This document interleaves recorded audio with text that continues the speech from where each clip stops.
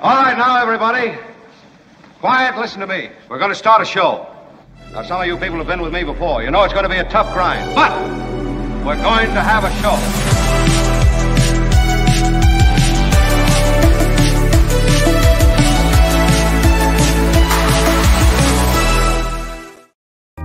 And hello all on this Wednesday. So cool to have everybody in the mix. Albert is here. Albert, thank you. Probably just got home from his other job. What time did you get in last night, Albert?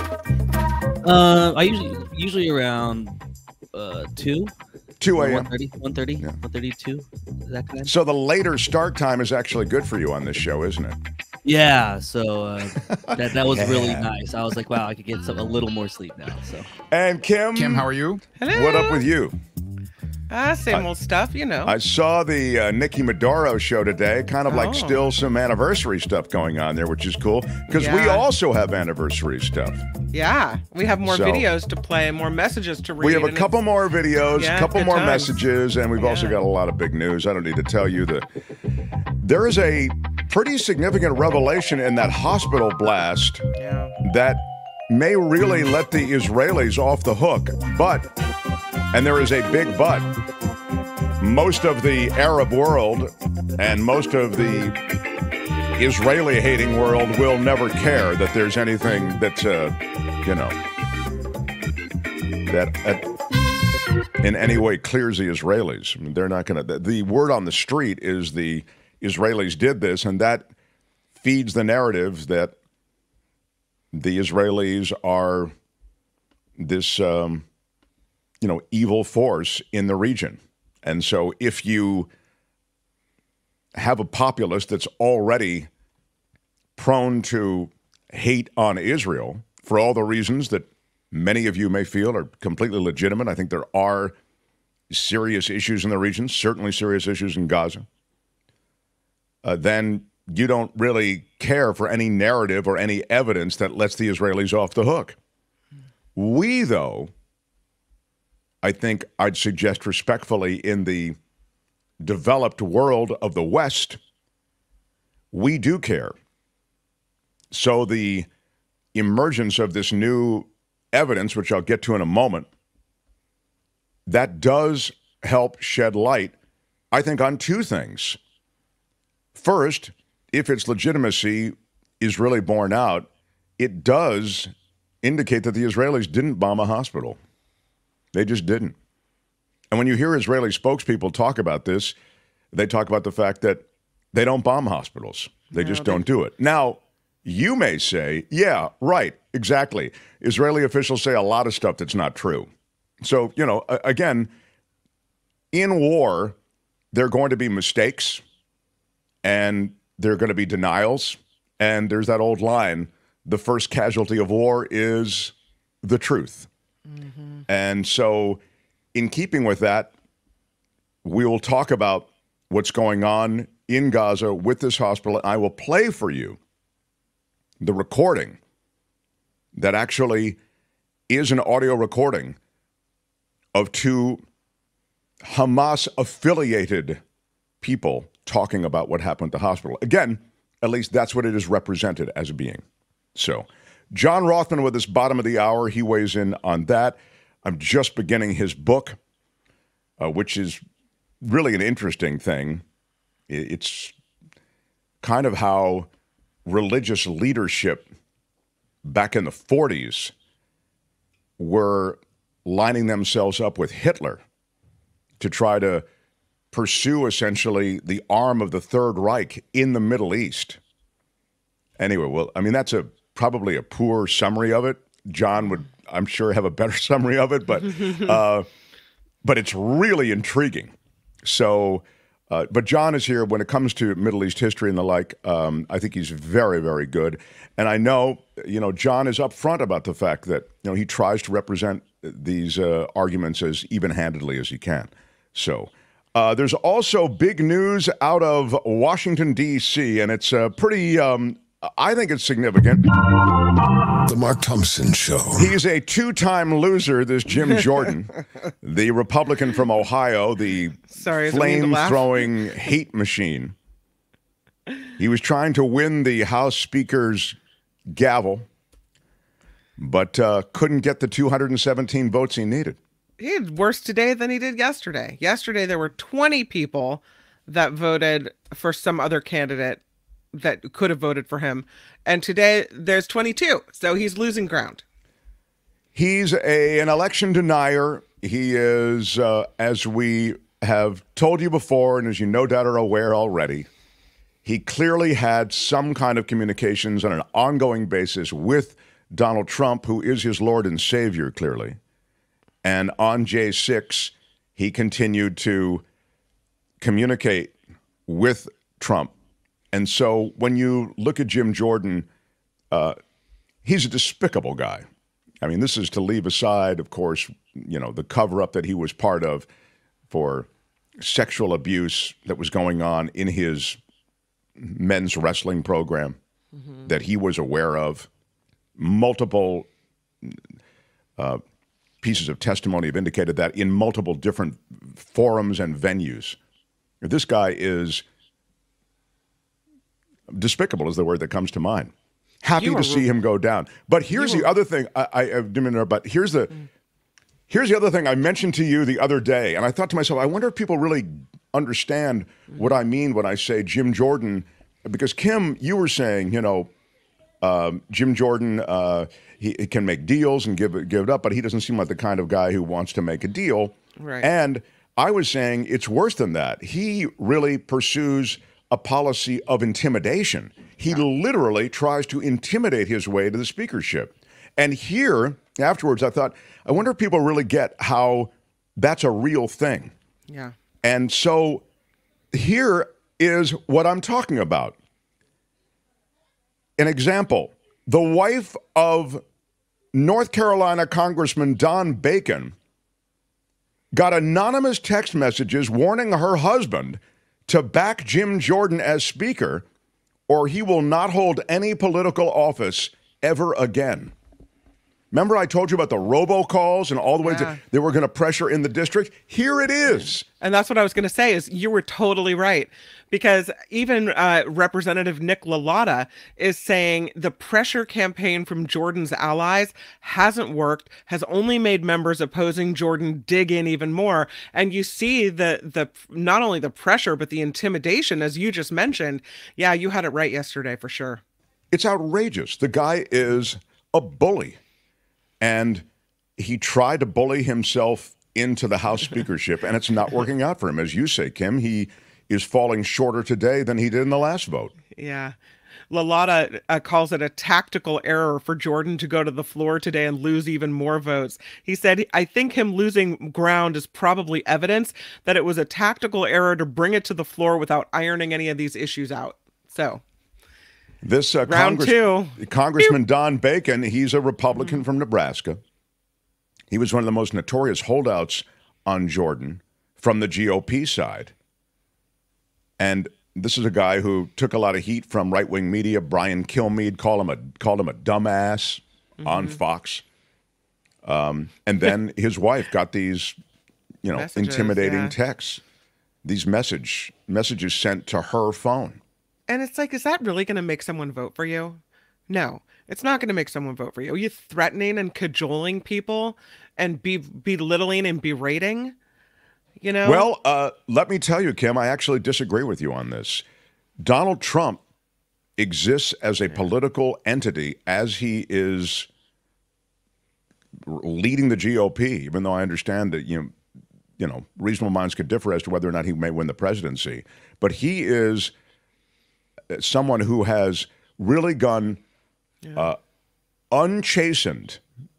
He's not been leashed. There was no attempt to put him on a leash by his party because of intimidation and fear. The GOP is scared, literally scared, for their own safety.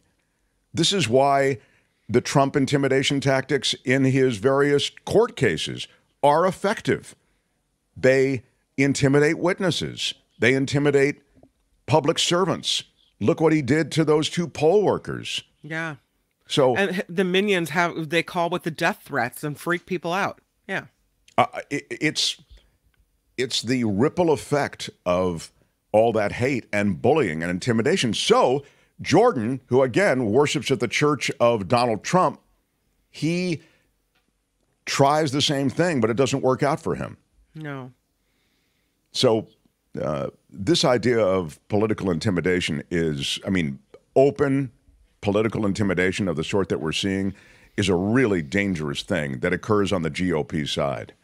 And there's always been horse trading associated with politics. And as you suggested, Kim, the giving up of certain things or compromises to get to what you want, to get the votes you want. But this literal physical intimidation and threat, that's a real new thing that I think for the most part Trump has unleashed.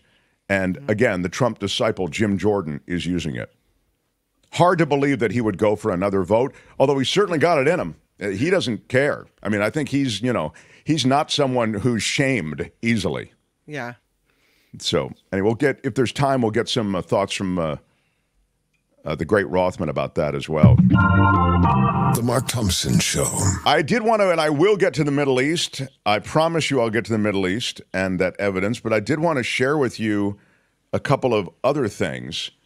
One of which is the latest information on students who survived the COVID shutdowns and the fact that most California students are falling short of grade level standards in math and reading. It's something we've heard from David K. Johnston over and over again, right? That the levels of literacy in the United States continue to fall. Overall student scores declined in reading less than 1 percentage point. But it's 46.7% achieving state learning standards for their grade, okay? 46.7%. What does that mean? That means that more than half of the students don't have the basic learning standard for their grade when it comes to reading. It is frightening. Now, in math, there was a modest gain of just over 1 percentage point. 34.6% achieved state standards. Hard to believe that is an improvement. So 2/3 of California students are not testing at grade level in math. This is in California, developed, clear thinking, wide open, libby-lib California. I mean, we know the truth about California. It's not libby-lib. It's libby-lib in the cities, and it's super conservative everywhere else. But I think libby-lib in the cities scores aren't that great either. LA Unified, the state's largest school system, approved a little more than the state did as a whole in math, 2 percentage points. But it also started out lower and remains lower. The school system in LA also started out lower in reading, but fell back slightly more than the state as a whole. So there it is. These public school systems are a mess. It's just it's a situation that's been plagued, of course, by chronic absenteeism, by the COVID shutdowns. It's just so tough to be a kid learning stuff now. Mm-hmm. And COVID-19 was responsible for a lot of the absences that I'm talking about. But the latest word on education in California is not good. The Mark Thompson Show. The strike in Hollywood continues. I know the writer's strike is over, but in Hollywood, and this is a big part of Southern California, particularly in California revenue, a 41.4% drop in production because of all of the strikes, right? That's pretty significant. Yeah. Yeah, pretty much half of it, right? The actors and their associated guild, they are still striking, and there's actually, the talks broke down last week. Like, they're not even talking right now. TV drama production dove 99% from year to year. Yeah. It's not surprised. I mean, I'm not surprised by this. Commercial production is not directly affected by the industry strikes, And actually, there is production in that area. So, despite year-to-year decline, reality shows including Basketball Wives, Red Murders of Los Angeles, Dress My Tour, and Vanderpump Rules account for more than 97% of all TV production in Q3. Yeah. I subscribe to this newsletter on the strike in Hollywood, so I just sharing a couple details with that. And that's really just the, but, they're craftspeople and wardrobe people and set designers. I mean, it's all of this stuff that's associated with production, and it's all shut down. Yeah. So. And they don't seem close to coming to an agreement. The talks broke down. There was too wide of a gap, right? And so they left the bargaining table. And I don't know what the status is now of whether they're going back or how they're, going to come closer to a place where they can negotiate from. They're too far even from apart to do that. Yeah. We had Sam Rubin on. We'll have him on again. But he was suggesting that it's almost personal this time. There's a weird kind of personal animus on the part of the studios. And the last thing I just mentioned on that is that, remember, these studios are all a bit different. The Amazon studio people, even though they do some quality work, they're part of a big company that doesn't really have Hollywood and Hollywood production at its core. Same is true with Warner Brothers. I mean, we may talk about Max and all this stuff, but the reality is that overall, the company that is owning Warner Brothers, that's just a part of their business. And Disney is another example. Mm-hmm. Disney has ESPN, it has the theme parks. And so we associate Disney with all this great stuff, but from a production standpoint, they can weather the storm for a while. I think they all want to get back to work, but again, they don't have to, a lot of them. So, I did get also The Mark Thompson Show. And then I will get to what's going on in Gaza with the hospital. Dusenberry is dinging you for animus. I think that's true. Animus is, I think it's a ding word. You're right. Very good. Well done. Tom is the keeper of the ding. We've done something on the show on the ding. I hope you are aware of it because I got some blowback. Although we did a 2-day poll, people overwhelmingly supported the ding words. Yeah. But I don't use them during conversations, interviews with people in general. There are a couple of exceptions, like friends of the show. And you've heard people go, oh, that's a ding word, even when I'm talking to them in, interviews. So they clearly are okay with it. But others seem, how could you text me completely out of the interview when you hit the ding word? My God. All right, fine. So I won't do it. I'm conflict averse. Yeah, everybody's a critic.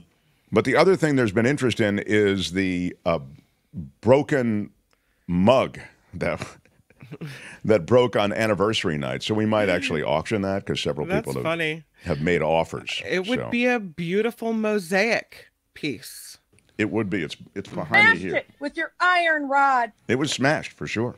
Yeah, it's done for. So what I was going to do before I got to Gaza is I was going to give you something light and fun. Can I do that? And then we begin the grim task of sort of sifting through what's going on in Gaza. Let me give you a little something here.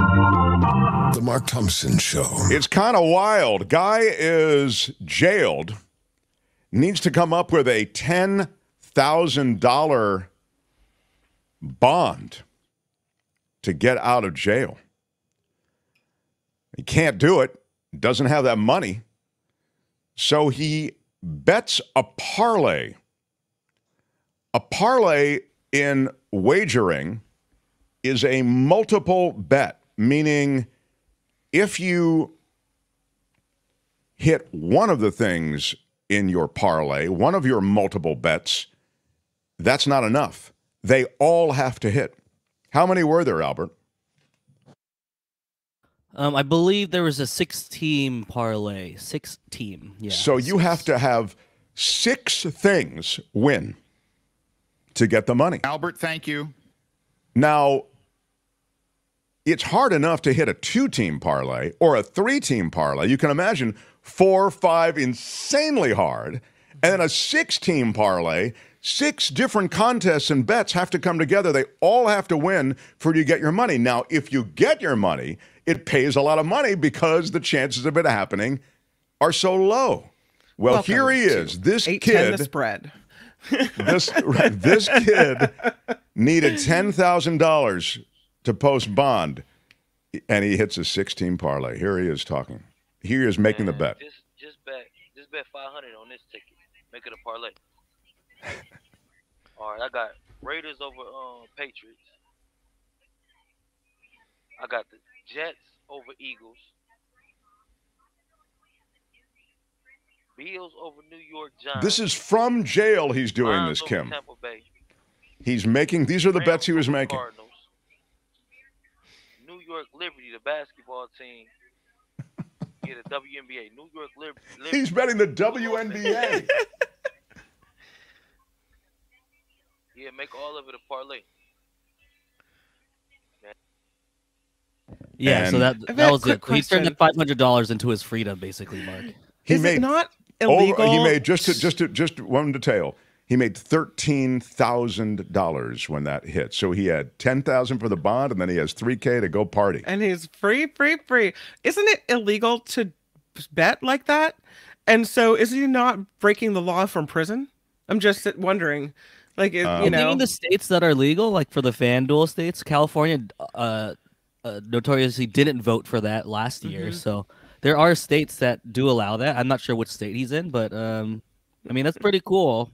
He got his freedom off of a phone call. And that's the second time doing it. There was another viral video. I can't find it, but then that's the second time. So all the degenerates on Twitter are like praising him, and they're always waiting for his picks. So. Oh, this guy has become like the oracle of sports betting, you're saying? Yeah, from prison, by the way. He has Albert, no thank idea, you. I'm sure, his impact. From prison. He's, yeah, well, why not? Lori, wait a minute before I get to the idea, but it just might work. Yeah, do it all from prison. It's a wild idea. Look at this. Happy belated anniversary. Now, Lori and Mark live above the bar. Yeah. The Red Jack is the stop in San Francisco. There it is, the Red Jack Saloon.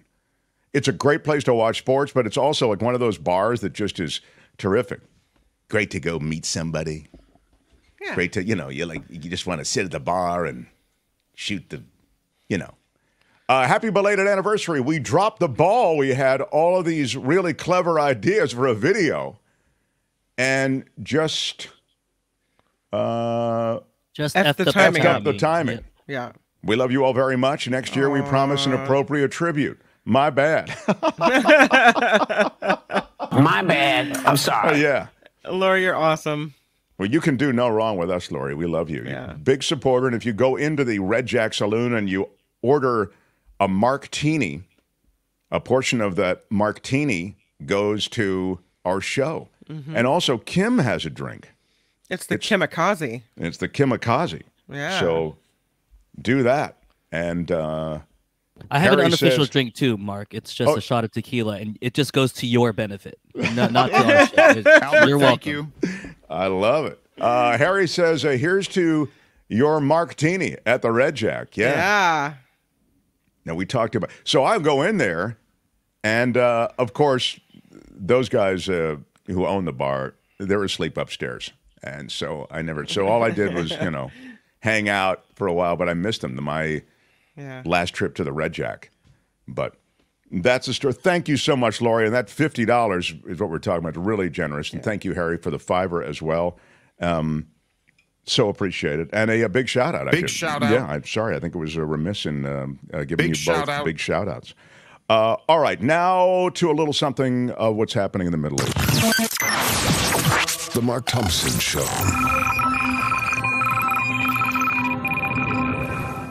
The Arab street is alive with protests because of this Gaza hospital blast. And so is the Israeli street. And that's the other thing.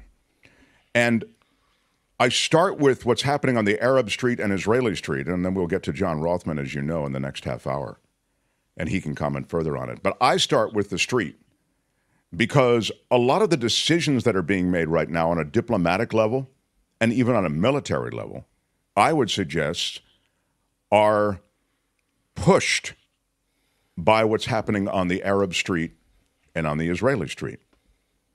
By that I mean you have, just as you did post 9/11, the demand to do something, but you also have the call for restraint. Those things do coexist in Israel, but the passion and emotion and the pain associated with what happened with the wanton violence perpetrated by Hamas, that is very hard to stem. And the government, which feels the heat from the street, again, from the people, how could you ever allow the vigilance that has so defined Israel to be questioned now on a level that it is? Whatever border security you had, whatever military presence you had, was so porous that all of these fighters in, over 1,000 of them on the part of Hamas, could infiltrate and perpetrate this horror. So you have this, that's what's happening in Israel. You have this demand. So Netanyahu, who we know is an autocrat wannabe, an embattled figure in Israel, not a popular guy within Israel. He's, this hard right guy. He begins this campaign in Gaza. The warning to evacuate, the bombing that has already taken place. And what's happening now on the Arab street? Well, there are huge protests and anger. It was already happening. And it's, by the way, happening at American universities, too. That's another story. But the support of the Palestinians. And by the way, this is perhaps a bit troubling.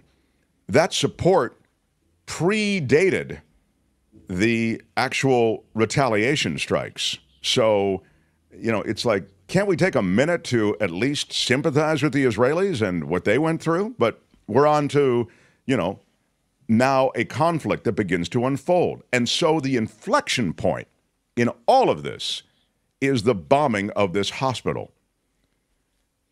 The Gaza hospital blast blamed immediately on IDF, Israeli Defense Forces. Now, there are two things that are at odds with each other, and then I will play you the recording that was intercepted. The things that are at odds with each other are, on the one hand, Israel claims full-throatedly, we don't bomb hospitals. This is outside of what we would do. So you're thinking, well, even if I accept that as true, it's possible you could have an errant missile or something, although their missile strikes are certainly more accurate than a lot of them coming from the other side, from Hamas, for example. So there's that. And yet it's not unreasonable to think that the missile came from the IDF since Israel was already bombing. So these two things kind of are coexisting. But there are also missiles being sent from Gaza into Israel. And now the Israelis are saying it wasn't us, and we'll show you evidence that it's not us. And the evidence that's coming forward does seem to support, at least in the early going here, that Israel is not responsible for that blast, that blast was a weapon that was not fired by the Israelis. Here is the recording that is now being released, and I should say it's also alongside a lot of visual evidence, like there should be at the scene of the blast, some sort of sign, you can see it there, that's a shallow indentation. There should be a much, much bigger indentation if that was a missile fired. And so that's the thinking. And they're looking at that kind of evidence during the investigation. And, this is an investigation both going on by the Israelis. You may say, well, the Israelis investigating it doesn't mean that. The Israelis aren't really investigating Gaza so much because they're not there, right? They're yet. But a UN investigation could follow. So here is the recording that was intercepted. And you'll have to read subtitles here. And for the podcast audience, I'll read the subtitles for you. Yeah. And this is pretty impressive if it's indeed accurate. Go ahead, Albert, run it. These are two Hamas-related fighters speaking. I'm telling you, this is the first time we see a missile like this falling, is what he says. And so that's why we are saying it belongs to the Palestinian Islamic Jihad. What, says the other one? They are saying it belongs to Palestinian Islamic Jihad. Is it from us? It looks like it, says the other guy. Who says this? They are saying that the shrapnel from the missile is local shrapnel and not like Israeli shrapnel. What are you saying? This is silence. But God bless, it couldn't have found another place to explode? Never mind, yes. The cemetery behind the hospital. What? They shot it coming from the cemetery behind the hospital, and it misfired and fell on them. There's a cemetery behind it? Yes, Al-Mamandi is exactly in that compound, it said. Where is it when you enter the compound? You first enter the compound and then don't go toward the city, and it's on the right side of the hospital. Yes, I know it. There it is. You got it, right? I know with me reading over it, maybe it was a little confusing. No. It was very clear. Yeah, it was good that you read it. Because I don't know if I would have understood, what they were saying. But that, so Israel says they've got the proof. They put this out, but you know what it seems like? People don't care. Well, this is the point I was making about the street. So the Arab street doesn't care about this. You could have video and audio. They'll never get the word on this, and even if they do get the word, they're going to go, this is Israeli propaganda. So for Israel, the audience is the rest of the world. Mm-hmm. So that at least the outrage, which they are experiencing now, that will be understood in a context, and they will not be having to bear responsibility for something they didn't do, which is bomb a hospital. Now, there's plenty of other stuff going on, and they'll have to own that. But the hospital bombing would appear not to, at least if you accept this as, verifiably accurate, alongside the visual evidence, not to be at the feet of Israel. What we'll talk to John Rothmann about is the wider conflict, not only what's happening in Gaza, but what's happening in southern Lebanon. And the defense pacts, that's what worries me. You could easily end up with defense pacts that already exist. You could easily end up in a situation where superpowers are using the region for what will be a proxy war. It is super scary, I think. You know what? It's also confusing because to someone like me who's trying to figure all this stuff out, and I'm just getting my head around who Hamas is and who Hezbollah is. And now you've got Islamic Jihad. Like, how many of these groups are there? Who are all these people? Well, and where are they coming from? Like, yeah. There are a ton, and it's about political power. And they are, they're like Al-Qaeda, in the sense that there are cells everywhere. Mm-hmm. The political power in Gaza is indisputably Hamas. But you're right. That's one of the arguments against the goal of rooting out Hamas and getting rid of them. You'll never root them out because they are literally all of these different little spin-off terrorist groups. And now that you've bombed the crap out of things, these people are already pissed off as hell. Yeah. And now you're going to get them all too ready to suicide bomb, take up arms, whatever. What a mess. But if you're in Israel, what do you do? It's a very tough spot. So we'll talk to John Rothmann about it. But I thought that evidence interesting, particularly given the fact that the president is there. And the president was going to meet with all of these other Middle East leaders, and now they've all turned down that meeting after the hospital bombing. But you can see, if this, again, is verifiably accurate, Israel didn't bomb the hospital. So if you're not meeting with Joe Biden because of the hospital bombing, you know, again, the fates have favored those elements that want to see Israel never get any kind of support from any other nation. So, very tough spot for Joe Biden, too, who I thought spoke well about the loyalty that the Americans feel to Israel. But, you know, the region itself does have an issue with Palestinians, and you can't turn your back on that issue either. And so Palestinians would say, hey, that's all America does is turn its back on us. You know, we've been under this kind of bizarre rule for decades now. And I know it's not all about money, but today President Biden came out and said that the United States will give $100 million to efforts to get clean water and food and help the people in the Gaza area. So I don't necessarily know if that's turning our back on people. I think you're absolutely right. That's huge. And again, I hope that word gets out to the Arab Street. Mm-hmm. The Arab Street is getting whipped up right now, and things like that sometimes never make it down to the Arab Street at all. Yeah. So it's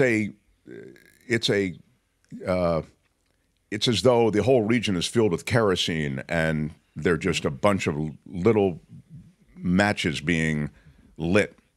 And so I just hope the whole thing doesn't become such a conflagration before things like that get to make their way into the narrative. And the last thing I'll say is that there is, and this we talked about yesterday, you know, when the president went to Israel, there had to be some kind of humanitarian connection and maybe even relief route that was going to be opened. And that is what apparently has happened, isn't it, Kim? They're going to, I think the other announcement that the president made is that there will be humanitarian relief that will be let into southern Gaza. I believe that that's right.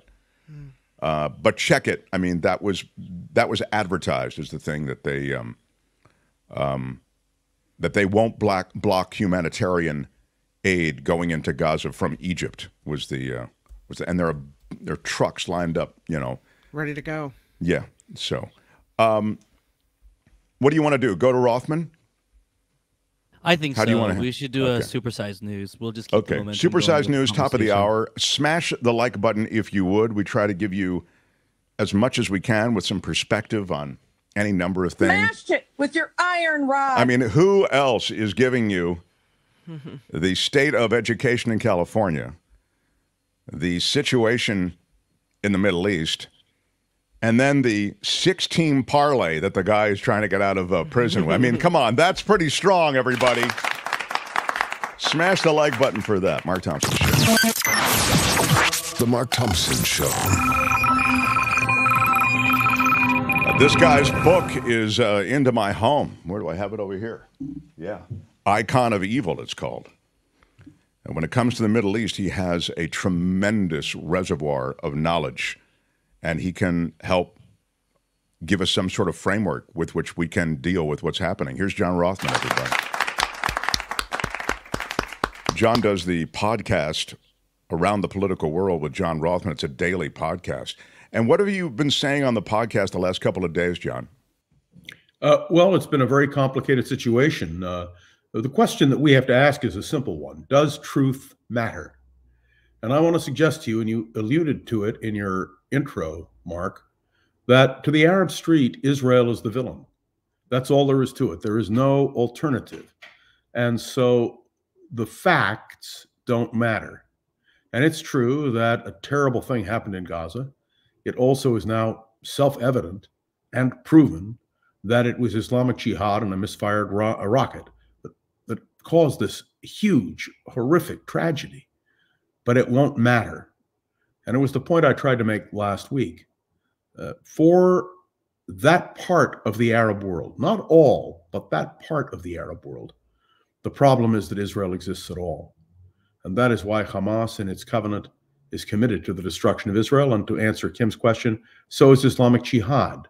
They absolutely oppose it. And Iran, which makes Iran doesn't even call Israel Israel. They call it the Zionist entity. So this is a highly complex problem. It extends to Hezbollah in Lebanon, and you asked at the very top of the hour about Lebanon. There is increased activity on the border. What is restraining Nasrallah is the fact that we have the Eisenhower and the Ford sailing now off the coast with massive firepower. And that's going to be an interesting thing. And one more point, if I might, you alluded to the question of college campuses. I spent the better part of 3 decades traveling and speaking on college campuses on the American presidency, the Middle East, and all the rest. I can tell you that the radicalization of the college campuses is not new. This is something that's gone on forever. What you're seeing now is an even more forceful manifestation. And I don't mind people who say they support Palestinian rights. That's their right. But have you heard the people who condemn this action, condemn Israel? Have you heard them condemn Hamas? And that is the notable point that I want to make. The excuse that is being made is that it's all Israel's fault. I beg to differ. Israel's existence is what irritates the Arab world in large part, and certainly with Hamas. Read their covenant. I've cited Article 7 before from the Haditha. If a Jew should hide behind a rock or a tree, let the rock or the tree cry out, there is a Jew behind me. Come and kill him. Not an Israeli, Mark, but a Jew. Well, the anti-Semitic essence of all of these various organizations is indisputable, as you've said. No, it is disputable. That's the problem. It is masked now by the concept that it's Israel. Let me just point out to you, to call yourself a Jew hater is no longer fashionable. But the minute you say that you don't hate Jews, you just hate Zionists, or you just hate Israelis, all that is a mask for modern Jew hatred. And I know it's a harsh thing to say, but it's true. I like that you speak on this, because I think that what may be lost in all of this also is that Israel was created, and I was making this point the other day, in the shadow of the Holocaust, but because there was anti-Semitism that was infecting life everywhere, all through Europe, anywhere the Jewish people were. And so that's how Israel, it was sort of an effort on the part of the world. I mean, it was led by, Zionist lobbyists, essentially lobbying the rest of the world, trying to make it happen, to get the Jews a place where they could be safe. Yeah, but you understand, Mark, and it's very important. Zionism was a vital, vibrant movement before the Holocaust. That the Zionist movement claimed that Jews, like any other nation, were entitled to a homeland, a place of their own. Had there been no Holocaust, there still would have been a Zionist movement. But there might not have been there. But John, would you concede there might not? This is interesting. I'm asking you. I really just don't know. You do. I always assumed that had there been no Holocaust, the Zionist movement, while it might have been out there, the clarion call wouldn't have been heard the way it was. No, quite the contrary. The Zionist movement and the right of the Jews to a homeland was recognized in the Balfour Declaration. It was also, which was 1917, also by the League of Nations mandate over Palestine, which the League of Nations gave that mandate to the British in the 1920s. It was a recognized movement. What Hitler did was convince the world of something that is, well, so tragic. Without a homeland, the Jews were defenseless. The borders of the world closed to the Jews. They had no place to go. And I know that Joe Biden has cited Golda Meir's comment. This is our home. We're not going anywhere. Yeah, I heard that today also. And that, by the way, is the same statement made by an Israeli general who probably doesn't know that Golda Meir said it. The questions I get, and I want to sort of offer them up to you. One of them I forwarded to you, by the way. I hope you saw it. Oh, you did? Yeah, you did. What was that one? Was what related to? Do you recall it? I can. That was the question about Jordan, and why won't Jordan or Syria or Egypt open their borders? And well, particularly Jordan, I think, for its proximity. Go ahead. Yeah. Remember that already 80% of the population of Jordan is Palestinian. Jordan is an artificial state created when Winston Churchill drew a line on a map, and the Hashemites want to keep Jordan Hashemite. it's not called the Palestinian state of Jordan. It's called the Hashemite kingdom of Jordan. And so they don't want refugees. The same thing, by the way, applies with Egypt right now with Rafah. Why aren't they opening up their borders? Why aren't they letting them in? Because the Egyptians do not want the Muslim Brotherhood, Hamas, back in Egypt in force. I mean, it's a sad, tragic moment. This is exactly right, but it creates a situation for Israel that's even more problematic. Because you're dealing with Gaza, and it's the last thing you want is to have to administer to Gaza. You know, you have to play events after you finish this, right, John Rothmann? After you've finished rooting out Hamas, whatever that means. I mean, I think they really do want to root out Hamas. Yeah. Remember, after you've decapitated Hamas, you have to deal with Gaza. There has to be a way to manage it, administer it, and they don't want to occupy Gaza. The Israelis. Of course not. Let me explain. Gaza was occupied by Egypt in 1948. And the Egyptians controlled Gaza. They had a governor general there. They had their military there. And then in 1956, there was a war, and Israel took Gaza. And then the world said, give Gaza back to Egypt, and we'll make sure the borders are quiet. And Israel was concerned, but they did it. And then in 1967, Israel took Gaza in the Six-Day War.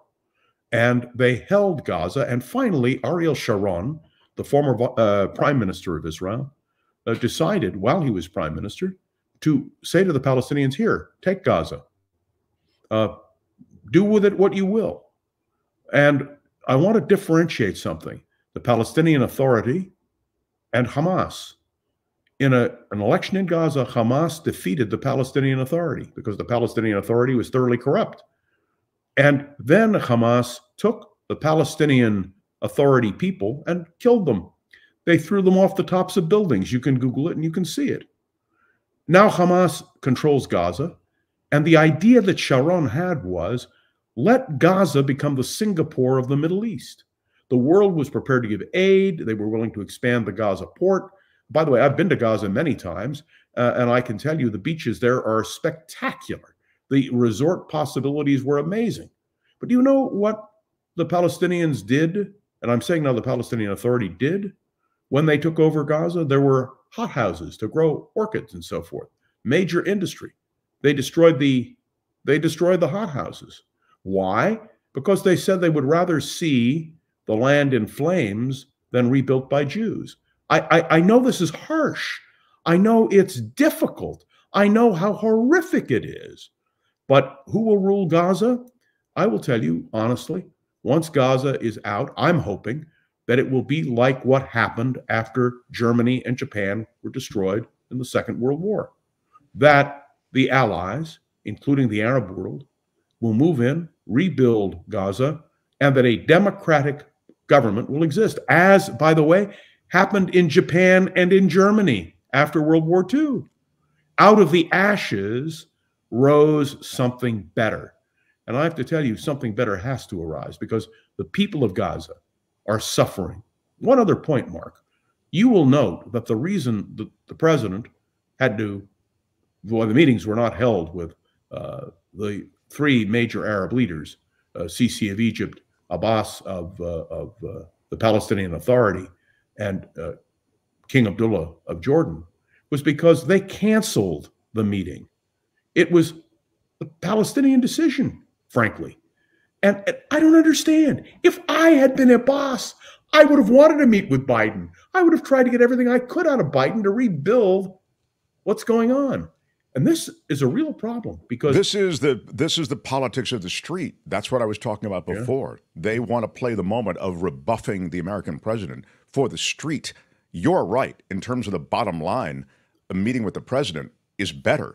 But in terms of political bump, you flip the American president the bird and then you take a victory lap. I want to ask you about these questions that are coming in. I want to know, says John, how John feels about Israel blocking aid to the civilian victims in Gaza.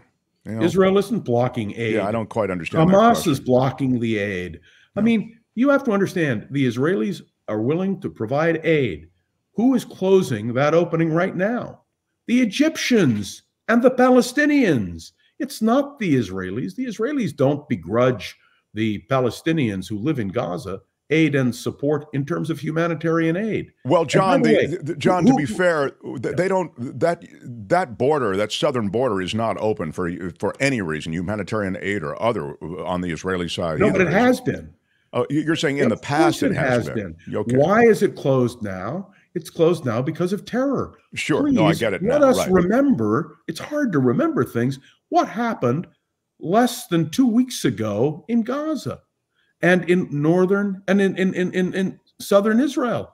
That border was open. People were coming through. I mean, do you understand? Yeah, to be fair, you're allowed to close the border after you've just been infiltrated and a bunch of your inhabitants slaughtered.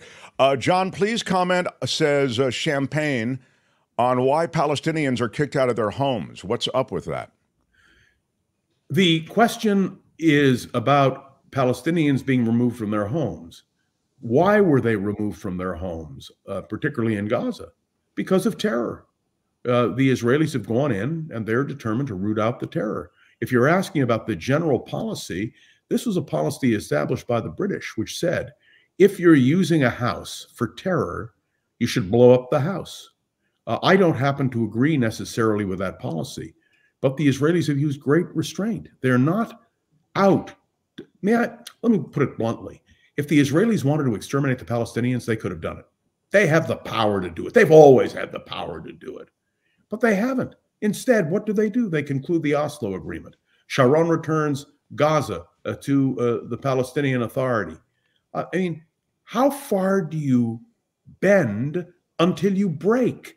And what has happened in Israel, very bluntly, is what happened 10 days ago. It snapped everything. The Israelis said enough is enough. I mean, this is something people have to understand. And I want to go to something Kim said several weeks ago. Isn't there some reconciliation? Isn't there some way? Believe me, everything has been tried. But when you have Hamas, which says we will never accept the right of Israel to exist, or for that matter, Jews, I mean, what do? In order to make peace with your enemy, you have to have someone to talk to. And that's an example is Egypt and Israel. An example is Jordan and Israel. Yeah, you need a partner in peace for sure. Yeah, that's true. Go ahead, Kim. But this is where, and this is I realize this is a stupid question, okay? And it comes no question is stupid. No. You're going to think like the root of this question is based in fallacy. Kim, how are you? Good, thank you very much. But we know that we talked about Israel needing a home, and you talked about needing to, or the Jewish people needing to have a home, have a country. But if this has been going on for so long, and if there's no partner in peace, and if there's always going to be danger for the Jewish people, and I realize it's the Holy Land, but why this land? Wouldn't it be more peaceful and better for the Jewish country, the Jewish state, to be somewhere else?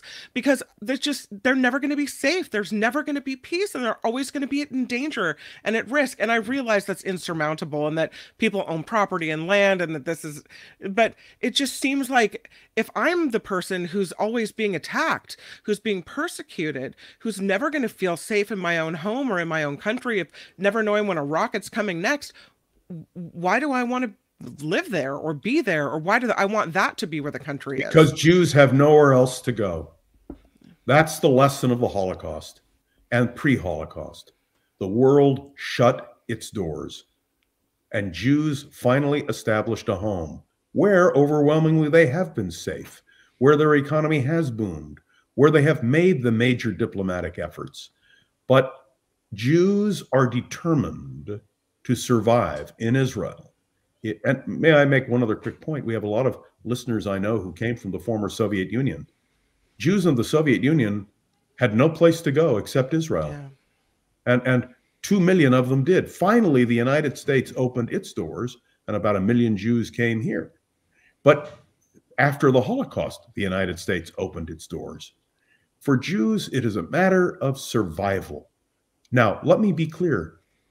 The Israelis have not lost hope. No one is talking about the mass expulsion or murders of Palestinians. They're saying, let's find a way to live side by side. And the tragedy of the last few days was exemplified, as Mark pointed out so wisely at the opening, is that the Arab street doesn't accept Israel's right to exist as a nation. And what happens when Joe Biden, the president of the United States, comes to the Middle East and tries to forge something? The president of Egypt, the president of the Palestinian Authority, and the king of Jordan walk away.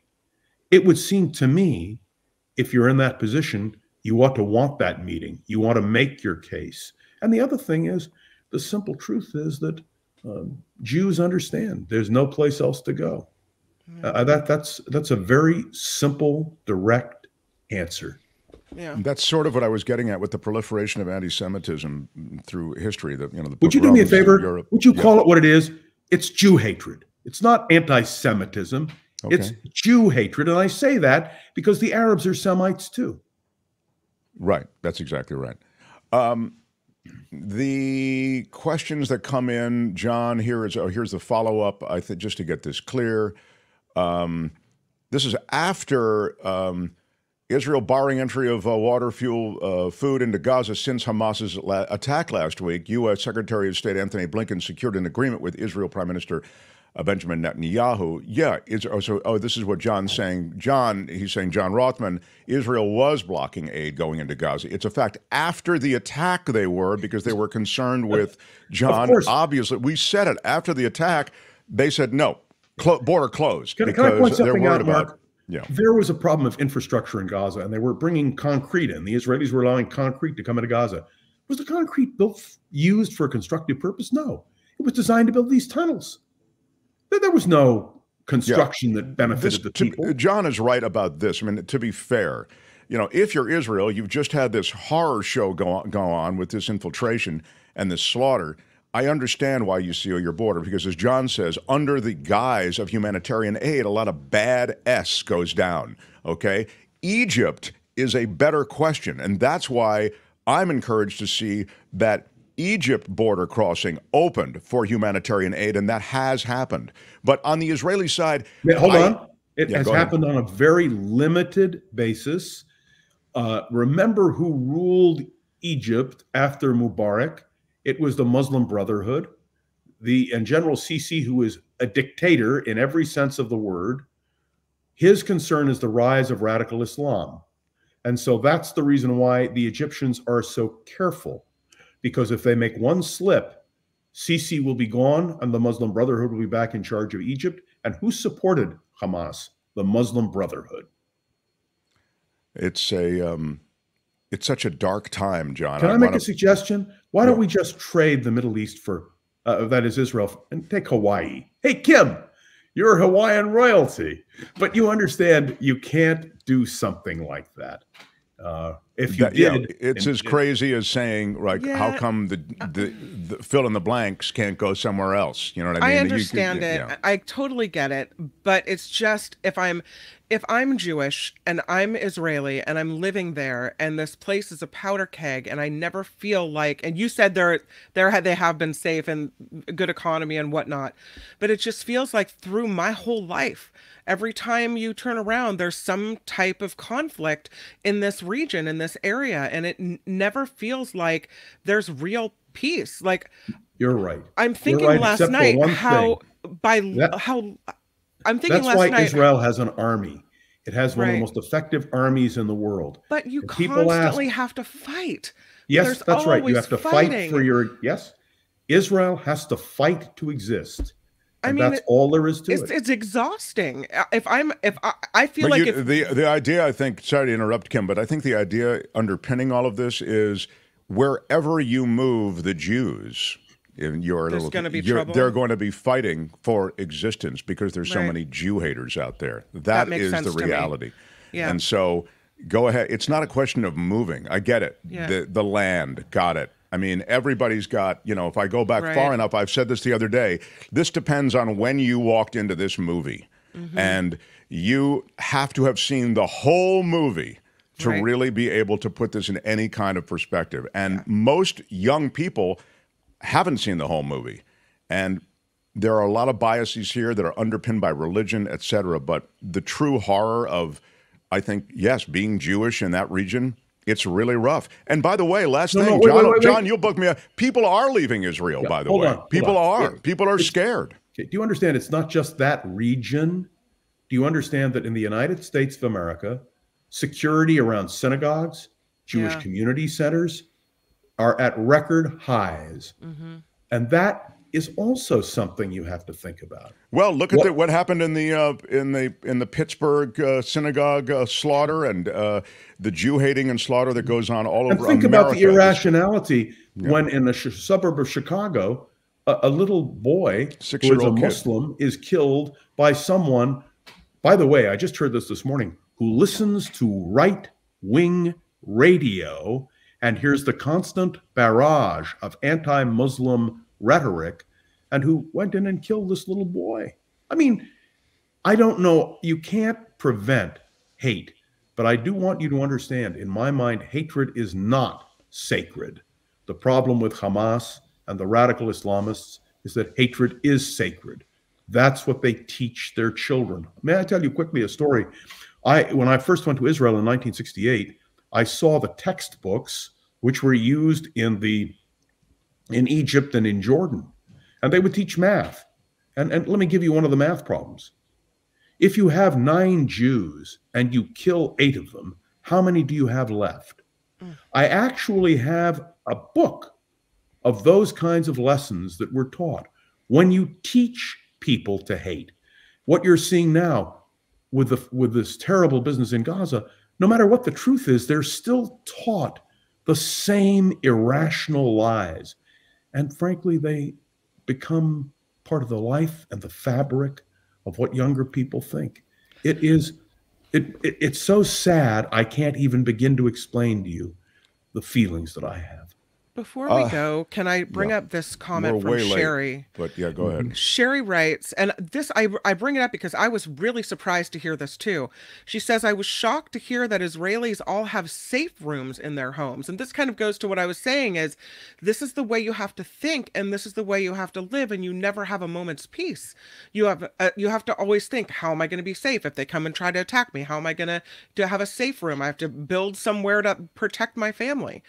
And Israelis have gas masks because if you remember, when Saddam Hussein rained 39 missiles down on Israel, he had threatened to use gas. So Jews in Israel and Arabs in Israel went into safe rooms with gas masks. In the end, Saddam Hussein did not use those kinds of weapons, but that's a simple reality. You're right, Kim. It's not a nice way to live. Right. But in Israel, they are so glad they have a haven. They have a home. They have a place they can call their own, where they can build a civilized society, where their children have educational opportunities, where, frankly, Israelis lead a relatively normal life. Well, I mean, I think you've made the point well, John, and of course, when you appear with us again next week, I'll give you all the email and the questions that are showing up here about. We don't have time for questions about the dysfunctionality of the Republicans in the House of Representatives. Well, I'm telling you, you've taken all your time on the Jew hating. I don't have time for there's so much of the Jew hating. So we've been talking about the other Jordan. We didn't get to Jim Jordan. So you mean we didn't get to the other side of the Jordan? Oh, very well done, sir. Love you, John Rothmann. All the best. Thank you. We'll talk to you next week. Okay, stay in touch. Bye. John Rothmann. The Mark Thompson Show. He will, and I'm chronicling many comments, just couldn't get to all of them. Albert has stepped up, as a good producer should in this moment, to make a decision. Albert, thank you. What would you like to do, Albert? We're going to have to push the news. We're a little late here again. I understand. I'm excited not to push the news, but for the reason we're pushing the news is to pretty good. Talk to these guys about a new book. So let's get it on. The Mark Thompson Show. Now, it's do we have Nelson? Who do we have, Albert? We have Nelson and Alex both. Wow! Yeah, I think we have a little 2-for-1, Mark. 2-for-1. I love this. Okay, they wrote this book together. Alex DeMille and his son wrote this together. It's called Bloodlines. It's a new thriller. I think this is the second one in the series, though. We'll ask him about that. It's about espionage and terrorism and politics, and starts with a murder, and they think it's kind of a Islamic terrorism, and then it's actually a whole investigation unfolds and something else. How about it for the DeMilles, everybody? Yeah, look at you two, Nelson and Alex. Good to see you. So Alex is the younger DeMille, correct? I think so. Yeah. I mean, you're both. Look very close in age, but yes, okay. So, and am I right? This is your second book? That's right. Our first collaboration was The Deserter, came out in 2019, and this is the follow-up of the same characters. Right, the lead character throughout, a couple of lead characters. So, what's it like, first of all, to write with your dad? It's an education. I'd never written. I've come from film, screenwriting, film editing, so it was a different. Not only new to work with him, but new to write a book in the first place. So, but I grew up with it. Had some sense of what went into it. I didn't really understand how hard it was going to be, but it was great. It gives us like an extra reason to talk and spend time together. So it's nice. Nelson, do you write drafts and then push them to Alex, or what was your method and rhythm of writing? Yeah, we came up with an MO fairly quickly, which was Alex was going to do the heavy lifting, and he's going to do the research and write the first draft and send it to me. And it worked. He is a screenwriter. He knew how to structure a story. He knew, Act 1, Act 2, Act 3.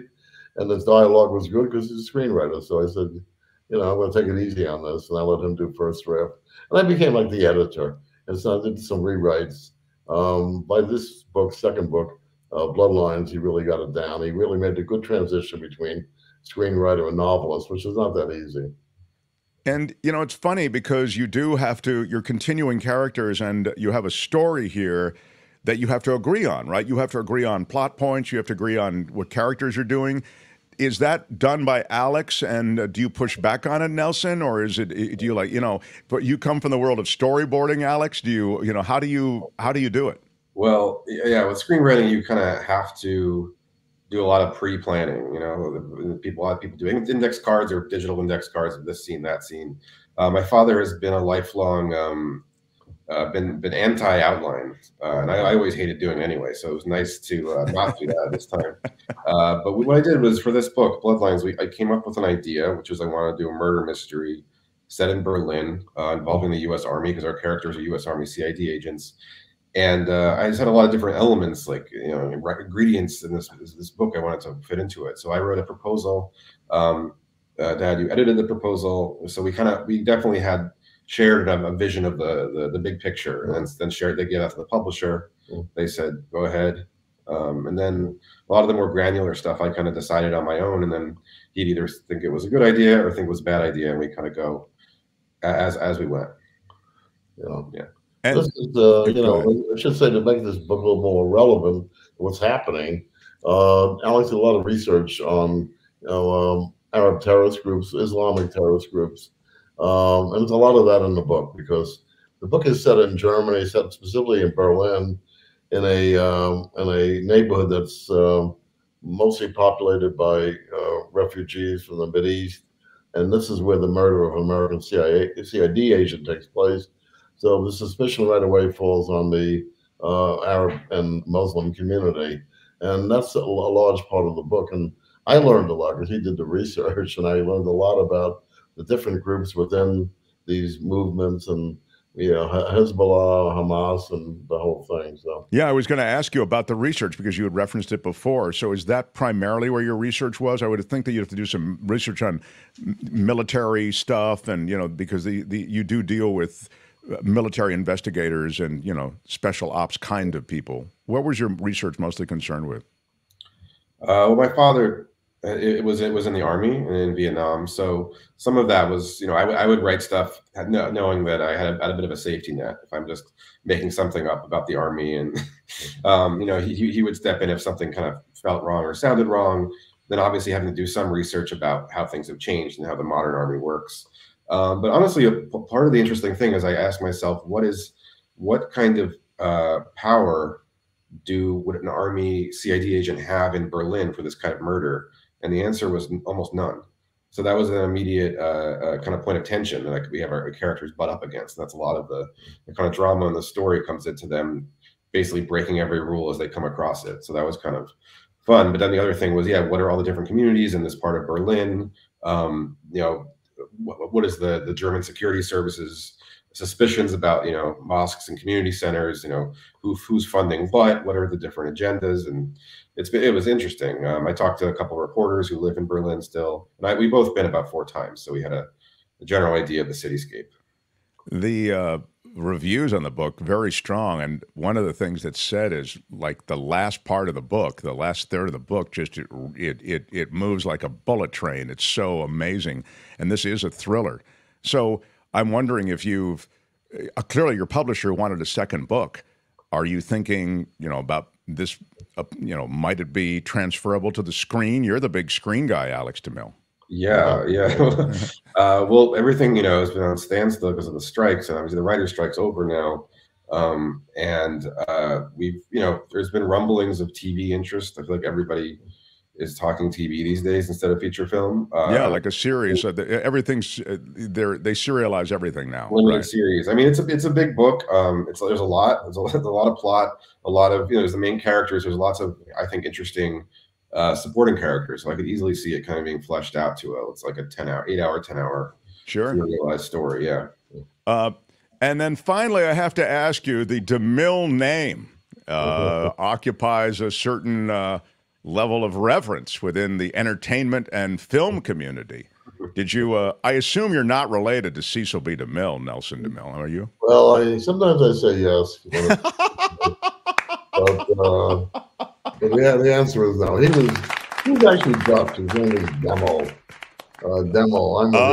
Is that right? Wow. My ancestry is called French. That is terrific knowledge. I did not know that. Yeah, he was DEMIL, but it didn't sound good, so he decided to make it DeMille. Wow, that is terrific knowledge. Alex, I would have played up that DeMille thing big time in Hollywood. Did you ever try that, Alex? I mean, yeah, definitely. It depended. Like it was a casual conversation where I can lie and get away with it, or is this like a meeting where they're going to check up on it? I see. Yeah. The internet really has hurt in many ways that way. William says, Nelson, I really enjoy your books.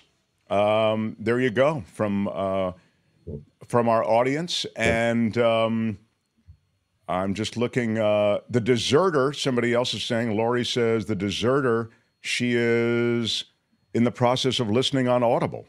So, okay. And this is, Bloodlines is also on Audible, correct?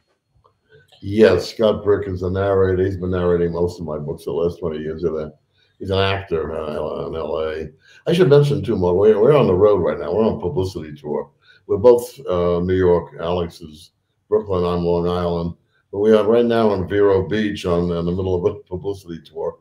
And today we're waiting for a word from our publisher to see where Bloodlines has landed on the New York Times bestseller list. This is the day they will tell us. And we're hoping for #1, which is not too unreasonable. Our last book, The Deserter, actually debuted at #3, which is not bad for a co-authored book with a new series and new characters. So we're pushing for #1 today, and we want everybody out there to send good karma and good and buy the book. But yeah, we'll await that word as well. Hey, Nelson, last thing, with your background as a Vietnam vet, and how did you segue out of that world? I mean, I always associated with that with such a crucible of emotion and issues and conflicts. I mean, I'm talking about emotional conflicts. How did you segue out of that into this rich world of writing? I think a lot of men, maybe educated men, come back from war, especially if you've been in combat, and you have a story you want to tell, and that's really what compelled me into writing. I was a great reader in high school and college, and I read Norman Mailer and James Jones. I read all the great World War II literature, and even Hemingway, World War One, and I said, I thought in the back of my mind, this is. But then when I actually, got out of college and I went to the army and I did, experience combat, I came back with, the story I wanted to tell, the Great American War novel. I think every educated soldier wants to write that one. And that's what got me into the writing process. I knew people in the business. Living in New York, you know people in the publishing business. And I reached out to some people and some veterans who were, I think, also coming back about the same time I was from their service. And that's how I became. I think without Vietnam, I would not have become a writer. Wow, is that right? That's extraordinary. That gave you the story to tell that you felt compelled to tell. What is it, Kim?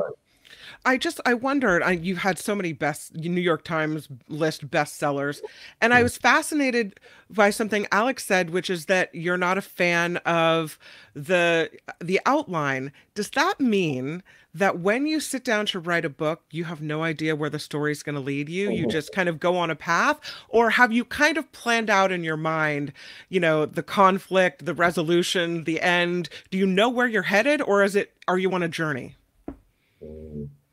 Wow, that's a tough one. I'll let my son take that.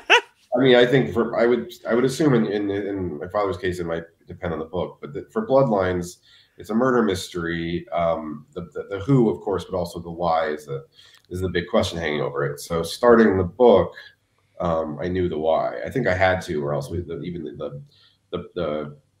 what we pitched to the publisher wouldn't have had enough substance to say, well, this is what it's really about. So yeah, I had point A and I had point Z. And that was honestly kind of it. And then for me, I was lucky, or whatever, however my brain works, whenever I was writing, I felt like in my head, I'm 3 chapters ahead, but never more than that, which is good because you don't end up running into a wall, but you're also kind of on the journey too, when you're allowing yourself to have these, have these thoughts that can kind of send the story in one direction or another. So I mean, outlining, it works for some people. It just, for me, it can feel kind of stifling because the way you think while you're writing versus the way you think when you're trying to do this bird's eye thing, it's just 2 different processes. Yeah. Well, congratulations on getting it done. It's really, really cool to see you guys work together and collab on this thing that looks like it's going to be really something significant. Bloodlines is out. Pick it up. You can pick up the audiobook or the script for the audiobook, as I like to put it. It's the actual book. Nelson, so great to meet you. And Alex, you too. Congratulations. And I look forward to seeing your name, if not toward the top of the New York Times bestseller list. Good luck with Bloodlines, man. Come back and visit. See you guys. Yeah. Wow. The Mark Thompson Show. They've got to do that.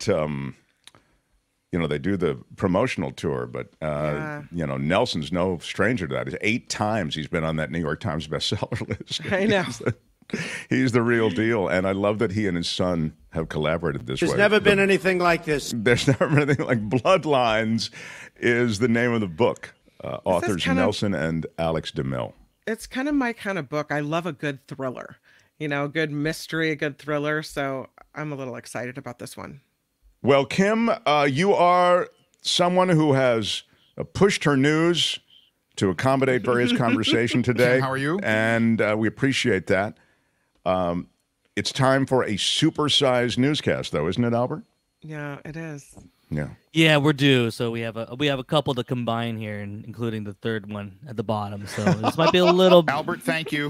This might be a real segment of the show. This is a real thing. But this is cool. I'm not going anywhere. We'll all check it out together. So smash the like button like a boss if you would while you're here. Your iron rod. Cost you nothing. Give us a thumbs up.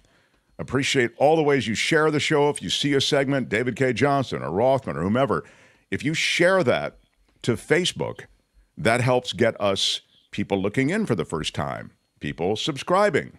These are all things that help the show, and I really appreciate, didn't mention at all yesterday, and I'll mention just once today, we are crowd-funded. I appreciate everybody who steps up, super stickers, super chats, and also on an ongoing basis part of our PayPal and Patreon community. If you want to be part of that community, and some of you have upped your support, you're already PayPal members or Patreon members. What? And you've actually gone, you've upped your support in some way on a monthly basis. I got a few of those for the anniversary. So again, if you want to be part of that community, it's themarkthompsonshow.com. Go to themarkthompsonshow.com, click Patreon or PayPal, and those are hot links that'll take you right to either of those places, and you can join the community of people who support us. So truly appreciate it. All right, Kim's News as we continue. Mark Thompson Show. The Mark Thompson Show.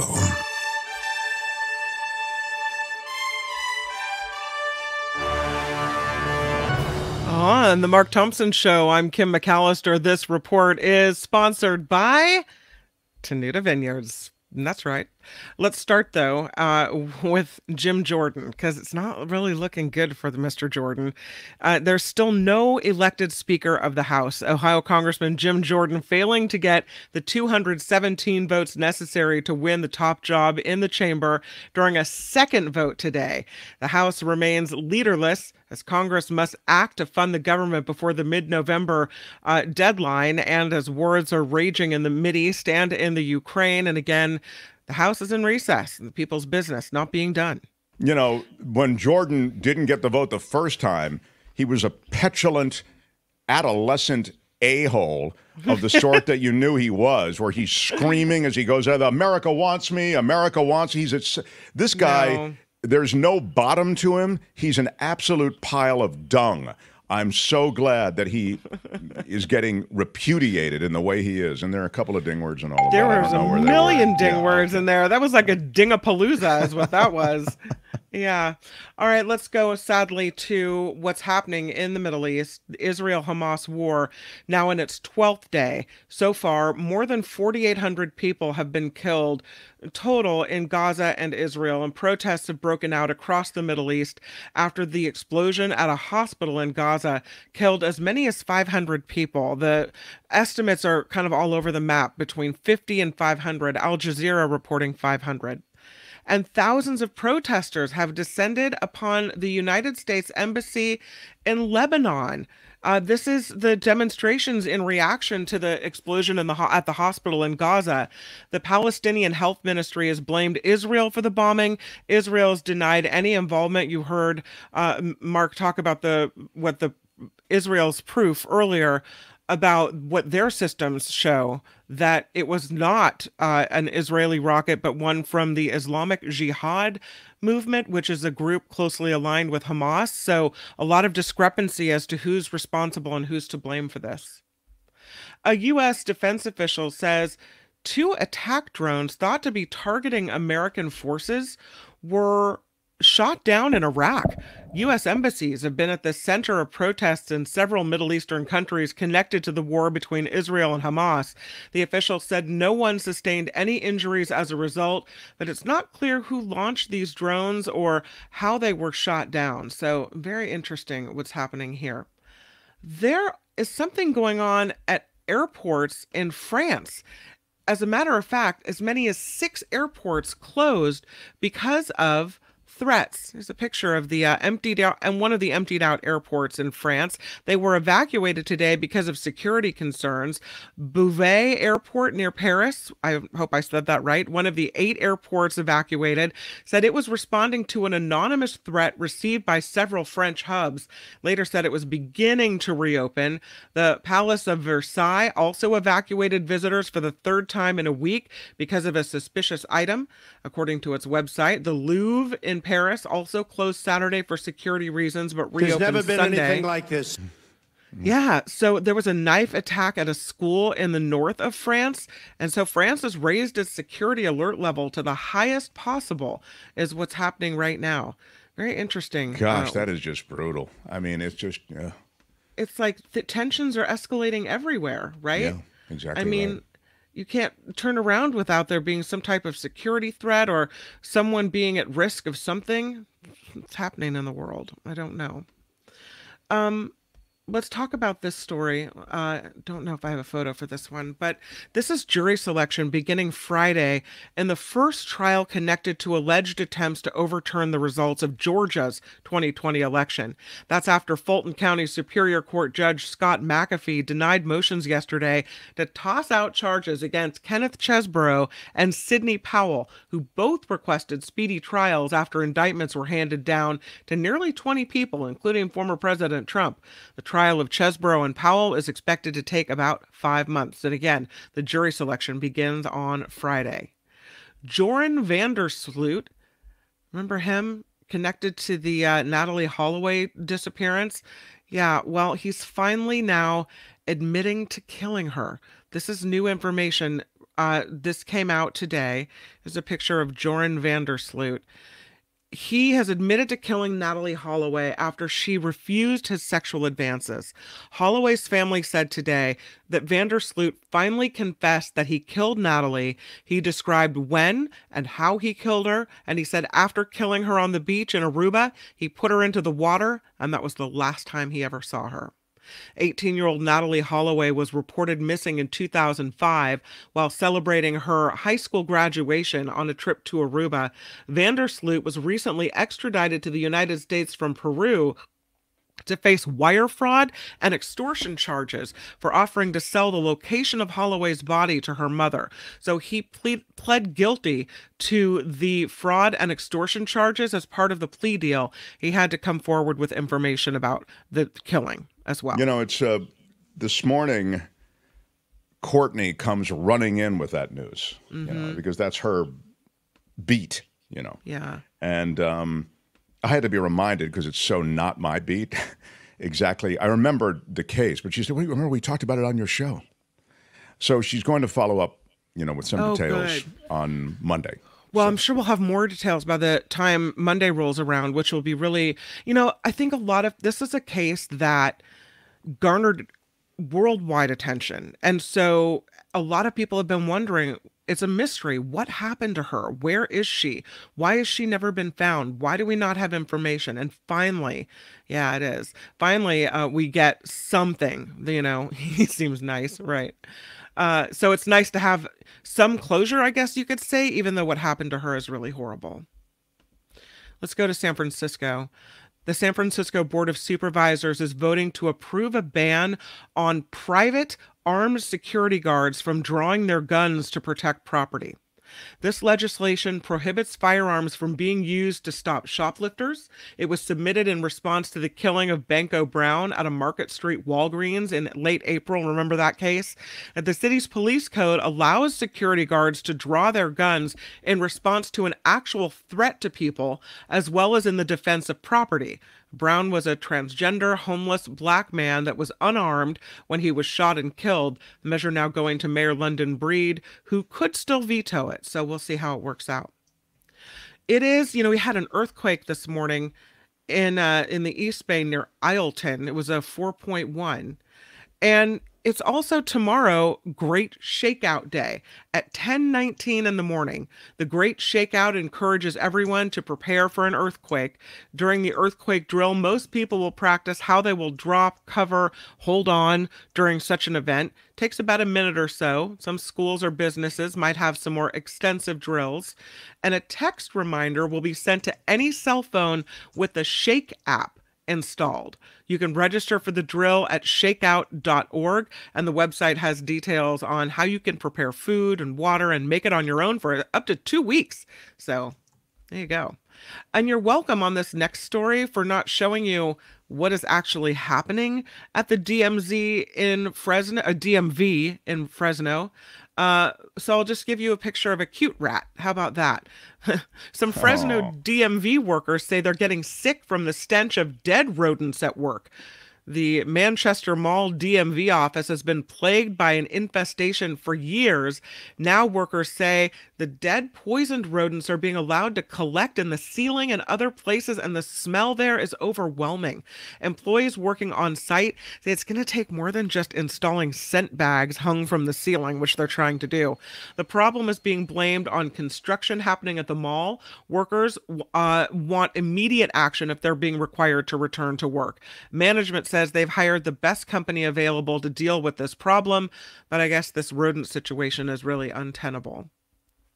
Employees at Roblox are being told... Untenable. Yes, go ahead. Thank you. I'll take a ding. Employees at Roblox are being told, you guys have to come back into the office 3 days a week or take this severance package because you're out. The CEO, David Baszucki, detailing the company's return to office plans on Tuesday. In May of 2022, Roblox told workers they may choose to primarily work remotely. My, how times have changed. Families coughed up large sums saved during the pandemic to attend live events and parks this year, triggering something that economists are calling it's called funflation. I'm all for some funflation. I mean, why not, right? What is it? It's funflation. What does it mean? It means you save your money. It costs more to have fun? Or yeah, no? you're gonna save your money. You're gonna go have some fun. I was trying to get that picture of the roller coaster up. Americans were on track to spend $95 billion this year on tickets to spectator amusements. They include movies, live entertainment, sporting events, all according to the Bureau of Economic Analysis. So yeah, people are paying a lot more. And they're paying a lot of the money that they saved during the pandemic in order to go to live events and parks. And it's called funflation. Yeah, okay. Yeah. Well, I guess the live events, by the way, are super expensive. So I'm not surprised that people have to save their money to go to them. I mean, it's crazy, but... Talk about the Taylor Swift concert. Man. Yeah, that's... straight up right in, no problem. Yeah, if you got the money, it's straight up right in. What we know about casinos is that they are also fun. However, the first strike is happening at a Detroit casino. Casino workers walked off the job yesterday. They failed to come to terms on a new contract. Every day of the strike, casinos are estimated to lose a combined $3.5 million in revenue. So this is a very expensive strike in Detroit. And I think at least 3 casinos are involved in this one. So. Yeah. Yeah, I told you yesterday the story of the guy who got drunk and he thinks there was something put into his drink and he's suing the MGM for $500,000. Remember? That was quite the story. Right. Yeah, it was the story. And I will just say very briefly, I know you don't like the days, but today's chocolate cupcake day. So again, chocolate cupcake does not need a day. I mean, people love chocolate cupcakes already. You don't need to have a day. No. Again, older dogs that need to be adopted, they need a day, okay? The whales need a day. The chocolate cupcakes do not need a day. That's all I'm trying to say. You're absolutely incorrect. They do need a day, and it is today. It's the chocolate cupcake day. Oh, it's a day to celebrate yourself at the chocolate cupcake. Morning. Did you ever watch the show The Office?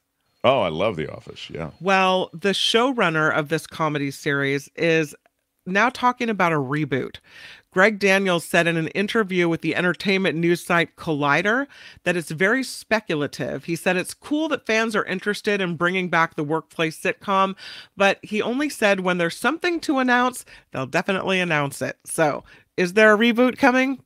We don't know. No. The news is it might be. Everything old is new again. There's a reboot of Frasier. There's a reboot. Yeah. Just the reboots alone, Albert. You should get the. I don't know what they. Google it. You could check them. Maybe someone in the audience will do. I know Frasier's very high profile. And what do you think of the reboot? Maybe Friends. Friends. They haven't rebooted Friends yet. I don't think. Oh yeah. Oh, I know what I was thinking. Seinfeld. They're hinting that they're going to do another episode, like a special 2-hour episode of Seinfeld. Yeah. So that's being talked about as well. By Jerry Seinfeld. To redo the ending because I think Jerry was unhappy with it. I think that was the news. Right. I think that you're right. I think it was in relation to that. Yeah. So this. Go ahead. The Frasier reboot is awful, says Tom. Yeah. It has gotten sort of bad reviews, if I can. And that's what kind of makes me feel like they should just leave it alone. Once it's done, it's done. You can't go back. You know? Yeah, I mean, I guess when they're coming to you with a truckload of money, which I'm sure is what they're doing with Greg Daniels, who is the showrunner on The Office, he's like, all right, maybe I'll take a shot at it. They tried to My do kid that needs with to go to school, so. They tried to do it with the Gilmore Girls, too, and it was just boo bad. Oh, yeah. This report is sponsored by Tenuta Vineyards. Tenuta. Yes, they are amazing people. And yes, they have a 10% off discount just for the Mark Thompson Show listener. That would be you. 10% off across the board. They've got the Why Are You Yelling Red? I have it in my hand right here. They have the Why are you yelling? Yeah, they have the Why Are You Yelling? Why Are You Yelling Red? That's right. And then they have the white, which is the Hey, which one of you is Mark Thompson Pinot Grigio? Yeah. These wines are amazing. You can get 10% off of the wine.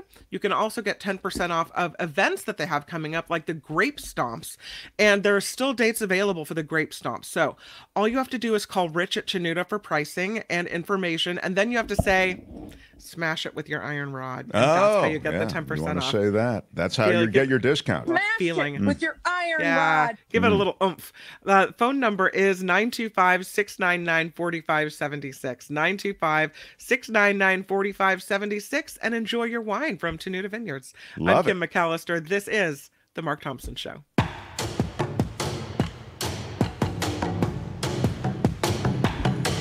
The Mark Thompson Show. Who's Mark Thompson?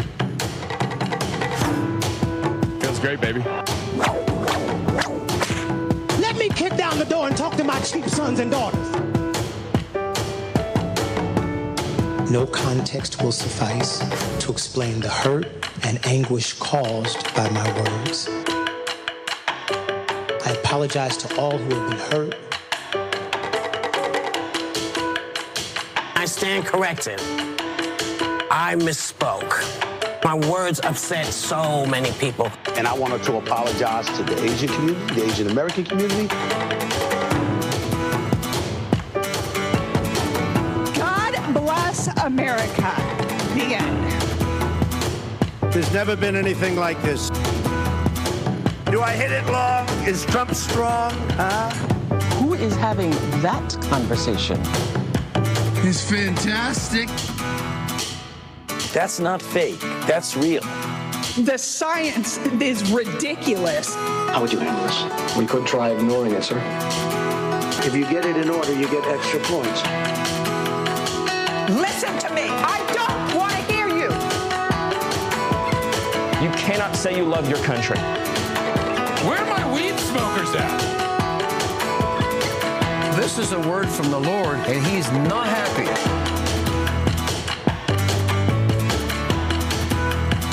There is no defense for my conduct. It was wrong, it was stupid, and I'm trying to be a better person. Don't ever use that word. You get nothing. What's a guilty pleasure you have? Seriously, what the What up, everybody? Welcome. If you have missed any of the show, it's available to be taken in. You can watch it. You can listen. We're across all major podcast platforms. In fact, yesterday, We're a big deal. we had to get help from Kim's family to get our podcast up because What? a whole bunch of different variables came together to prevent us from doing it the out. way we normally do it, and we were panicked. And so anyway, we it takes a village often some days. What the hell is going on in the United States of America? Exactly. Ron gets it. By the way, I spoke with Ron last night. Oh. It was his birthday, and so I called him for his birthday. So I talked to Ron and Jan last night and had a great conversation with him, a lot of laughs, really enjoyed it, and he had a great birthday. And I'm going down to see him probably in middle of November just for the day, so it won't take any time away from the show. But I'm looking forward to seeing him. He sounded really good. You know, he's obviously had some physical challenges, but he is funny as hell and, you know, is still very much with it. So a really cool conversation I had with Ron Owens. And Albert, The Mark Thompson Show. I do have a few things on my plate here that I'd like to share. I'm wondering if I should quickly go to the chat. On the reboots, people had opinions. Oh. And the Frasier reboot is awful, says Tom. Just because it's a reboot doesn't mean it's good. There are enough shows, no more reboots.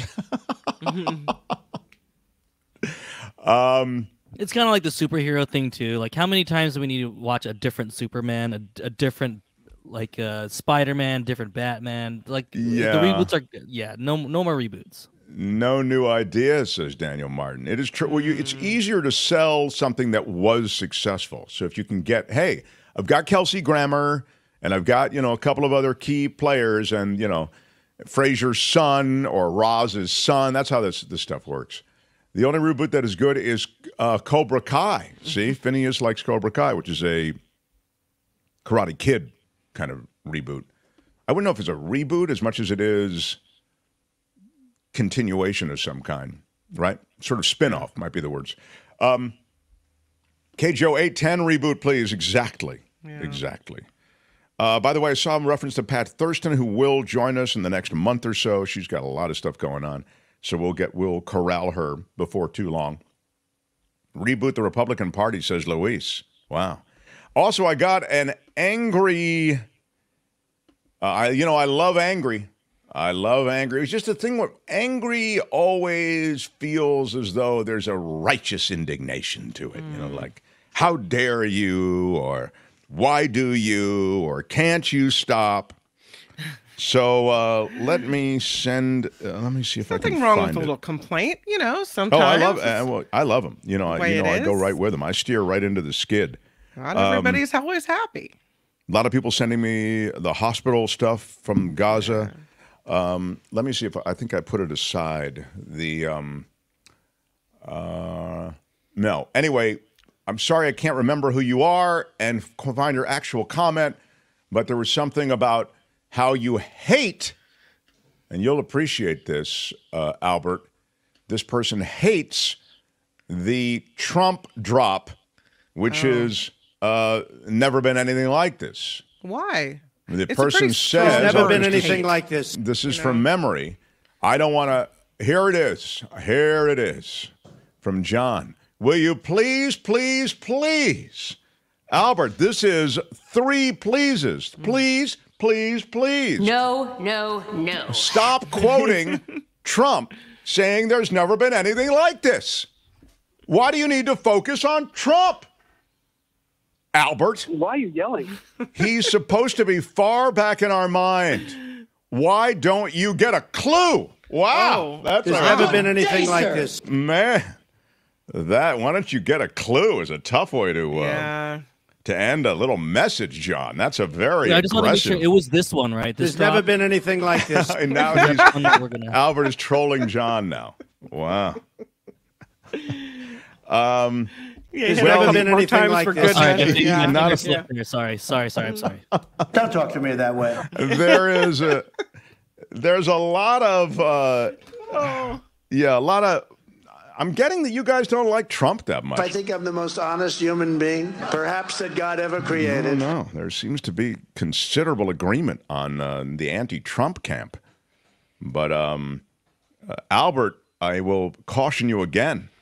When warned that something is annoying you and something is outrageous, and how come you keep playing, the Trump drops? I did everything right, and they indicted me. He feels challenged by that, John. I'm sorry. It's not my choice. I'm with you. I just as soon get rid of all the Trump drops. But Albert is committed to it, and he's the producer of the show. I don't know what to say. So Albert, thank you. I have to ride with what he's got. Albert, I have Law and Disorder. I have a brief Law and Disorder, but it's kind of cute, kind of sweet, kind of juicy. I could do a quick Law and Disorder, and then I could do a Stories from the Sky. Are you good with that? Yeah. I love that. And again, there's never been anything like this. If you want Gaza, you want analysis, you want my summary, my takes, I suggest you get the first half hour. If you want the Rothmann go for the second half hour, and then there's a lot of Gaza in the first hour of this show. We're watching it, and also there's some Jim Jordan. We're watching that as well. But for now, as you know, the House is in recess, as Kim was saying. So just to update you on the fact that we're watching all of these things. So I'm sorry, do we want Law and Disorder first, Albert? Yep, Law and Disorder. Got a little juicy story out of Law and Disorder. In the criminal justice system, the people, pimps, addicts, thieves, bums, winos, girls who can't keep an address, and men who don't care, are represented by two separate yet equally important groups. A cop, a flatfoot, a bull, a dick, John Law. You're the fuzz, the heat, you're poison, you're trouble, you're bad news. These are their stories. Everybody loves that hunky Troy Aikman, who's in the booth, the superstar former quarterback who's now, I think he's a really good commentator, actually. I think he's great analysis. I'd put him up there at the top. He is going out with somebody named Haley Clark. Now, she was fired and temporarily banned from Nordstrom. And the reason is that she is accused of stealing nearly $4,000 worth of products. What? He is 56. How old is Haley, Troy Aikman's girlfriend? They've been going out since June, Kim, these two cuties. 27. He's a hunky ex-athlete, and she's a beautiful former employee of Nordstrom. How old is she? He's 56. She's Haley Clark. I'm seeing 27, says Natalie. Yeah, I'm going to 33, say 32. 27, 28. Yeah. 22, says Joe. Wow. Oh, Man, that's really young. Joe's probably right. 26, says Spencer. Anything else? 36. Stick your fingers. The answer to the question, how old is Troy Aikman, who is 56, how old is his girlfriend, the now fired and temporarily banned from Nordstrom, Haley Clark? The answer is 34, everyone. Oh. We're looking for 34. Okay. So what happened is, and just to wrap it up, she essentially... should know better. She worked, as a director of sales at the Trunk Club, which is a Nordstrom-owned company. And she was, she got a ban, she's fired and banned from all Nordstrom-owned properties. She's not allowed to set foot on any of them. She was accused of sharing this code that got you the stuff for less money. And when you add it all up, there's about $4,000 worth of stuff that would have, garnered that kind of bottom line for Nordstrom. So hasn't affected the relationship of, at least published in a published way, of Troy Aikman. But so they continue fine, but they can go anywhere, the two of them. They can hold hands, they can be boyfriend, girlfriend, but they can't do it at Nordstrom. Nope. That's your Law and Disorder for today. Tune in again next time for more Law and Disorder on The Mark Thompson Show. All right, that's it. Let's roll. Hey, let's be careful out there. He's divorced, so that's the he's on the divorce rebound. He can really pick them, yeah. Well, he I would say, there's never been anything like it. There's never been anything like this. We like to check things out that are going on in the skies above us. This is Stories from the Sky. We have clearance, Clarence. Roger, Roger. What's our vector, Victor? Enough is enough! I have had it with these monkey-fighting snakes on this Monday to Friday plane! Everybody strap in! One of the things I like is anything that involves possibly expediting, which is a ding word, the process of getting on and off the plane. Right now, it's, they call your various groups, and that's supposed to help, but United Airlines is experimenting with a new boarding system, prioritizing window seats. What? Squeezing into a window seat on a full flight can feel like a game of human Tetris, they say. For travelers who dread this kind of situation with a window seat, or just wish they could get on the plane a little earlier, United Airlines has good news. Starting this month, on the 26th, United Airlines is going to implement a boarding process that puts window seat passengers in economy class on the plane ahead of their peers in the middle and aisle seats. Doesn't that make sense? A total sense. Absolutely I mean, right. Get everybody tucked into that furthest seat, and then you don't have all the people standing. There's never in the been aisle anything and like wasting this. Time. Exactly. Get everyone tucked in, and then let the middle people in, and then let the aisle people in. Well, Ooh, it's a wild idea, but it just might work. it is going to be tried starting the 26th. They will assign passengers to 7 boarding groups. It will still use a pre-boarding system for certain customers like disabilities, unaccompanied minors, active duty military, and all those people you have to wait for as you're at the gate. First class and business passengers are going to follow them. But then window, exit row seats, and non-revenue passengers will board, followed by middle and aisle seats. The last boarding group is reserved for basic economy on domestic flights, as well as those who don't have a boarding group on their pass, according to this statement put out by United. Ren What says a great also move. That's such a smart move and Yeah. good on United. Good on United. Ren Yeah. also says back to front as well. So, the people by the window in the far back get on first, right? I have to say this, though. The problem on some level also is overhead space. Yeah. And so the people get on first, sometimes they treat those overhead bins like they're storage lockers at public storage. They have all this stuff. It's like, where did this stuff come from? Right. So oftentimes if you're last, even though you have an aisle, you may not get any overhead space. Anyway, it's a good idea, though, because it does expedite the process. So they have an acronym for it. Window Middle Aisle Boarding System is it's called WILMA. I don't understand what is the I in the hang on a second. For window, W-I window. Okay, no, WI is a window, and then what does the L stand for, Kim? It's WILMA. I don't get it, Albert. What is WILMA standing for? Either, but you know what? I have one thing to describe it. There's never been anything like this. Well, they have an acronym, but I don't understand how they got it. So anyway, that's that. It sounds like a great idea, and like I said, good on United. Yes, United Airlines. Fine. They seldom get a round of applause on this show, so we'll give it to them today. The middle seat was the toughest. Japan Airlines adds extra flight to carry heavy sumo wrestlers.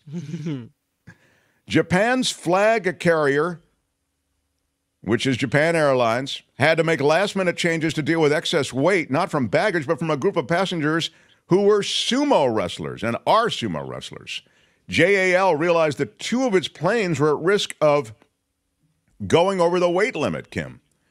And they're carrying the wrestlers who were on their way to this big tournament for a sports festival.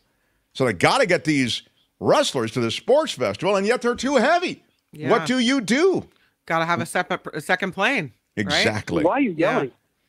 2 groups of the 27 total athletes were supported in such a way to allow them to take off on separate flights. And they weighed in at an average of 264 pounds each.